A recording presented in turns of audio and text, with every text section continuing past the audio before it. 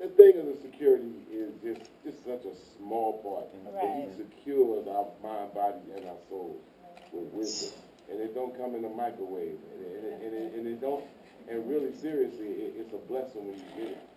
And you get it, you hold on to it, and you hope it lasts forever, depending on how you hold on to it. So, I mean, that's me on the personal tip to let everybody know how genuine this man and this film is. And like I said, to get into the film festival for everybody to see, documentation is so important. And that's why the Pan-African Film Festival is so great, because I think sometimes people get locked in their own little thing and don't realize the impact, especially here in Southern California or in New York or Chicago. And then people kind of do their thing, and you got a hot community of ideas circling around.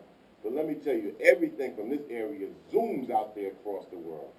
And Reda's in Morocco and in Italy, and whatever comes out of here goes out there. So we got so much bad going on about, us as black folk. So much bad pushed out by the machine.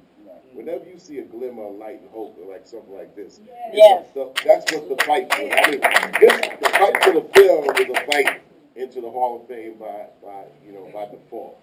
Fight for the film to be seen in school systems.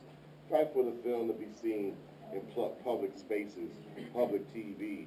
That's the way, and many great films here.